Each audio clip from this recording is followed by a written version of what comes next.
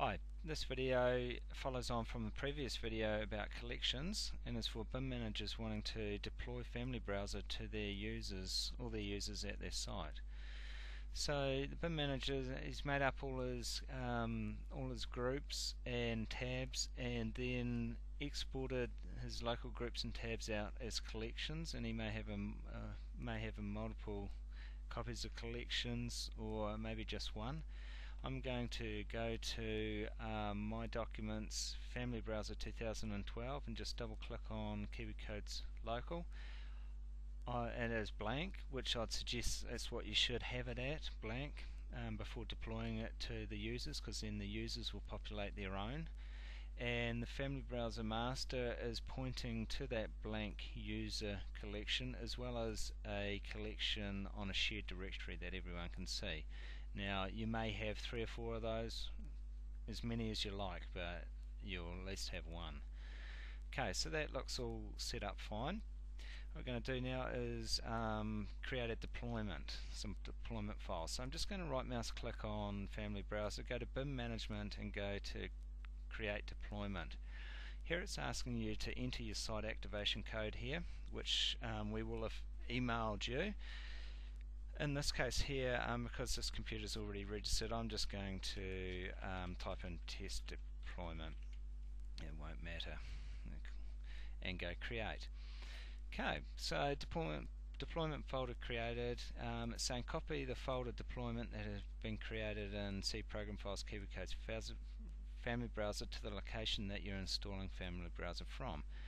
Okay, so now if I just go and have a look at this and go to C Program Files Kiwi Codes Family Browser, there is now a folder in here on your local machine called Deployment 2012. Now if I have a look in there, it's got 4 files. You've got a deployment number text, which I'll explain later, the Family Browser Master, which is basically your master, which has been copied over, except I will have removed the pointer to your local, because that was a pointer to your local, whereas the user needs a pointer to their local. That'll be created later. And the Kiwi Codes local collection, which is blank. Okay, now what that message box was saying is I need to copy that, so I'm going to cut that out of there, and I'm going to put it in the same location as I'm running the Family Browser setup. So in that case, my case, I'm going to run it from setups. Obviously this will be different on your computers, so I've placed it in the same directory as the setup is running from. Okay, now I'm just going to go to the Kiwi Codes folder and go to Family Browser, just check there's no folder in there called deployment. There's not. Now I'm going to go to My Documents, Users,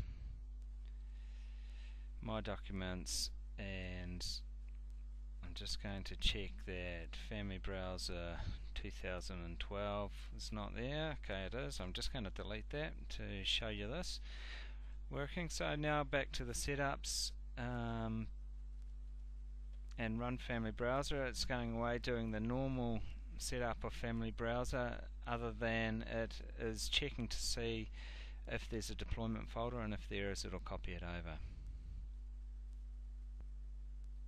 Okay, it's finished that.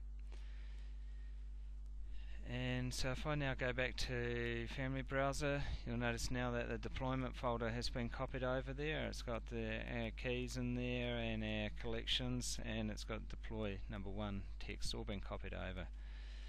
So I'm just going to close out of Revit, and I'll start that up again, and when it starts up the tabs will come in all pre-set up, and it'll also register as well if the computer's not been registered. Okay, Revit started up now, and if I move my mouse over, it is all populated with the things, the tools and stuff from the deployment. If I now go back to My Documents again, here we go, Family Browser 2012. Repopulated again. Now you notice there's a deploy number 1 text. That means this deployment here is the first deployment. Now if a BIM manager was to change something or add new collections, and he wants to push that out to the rest of the users, what he can do is make his changes in Family Browser and then once again run and create the deployment. Obviously you'd put your own activation key in there, not text like that. Now if I go to Kiwi Codes, it's created that deployment, and what it's done in here is it's updated that file to called deploy number2.txt. Now on Revit Load Up and Family Browser Loader, it will check to make sure this file name here matches the file name in the users, and if not, it means that it needs to refresh the deployment, and it'll copy over, not this one here, but it'll copy over the master file, which will point to the new collections or the updated collections that the BIM manager wants. So that's the new deployment feature of Family Browser 2012. So automatic creation of groups and tabs to the users, and also automatic licensing without the user having to enter those codes in and then restarting Revit. So I hope that helps.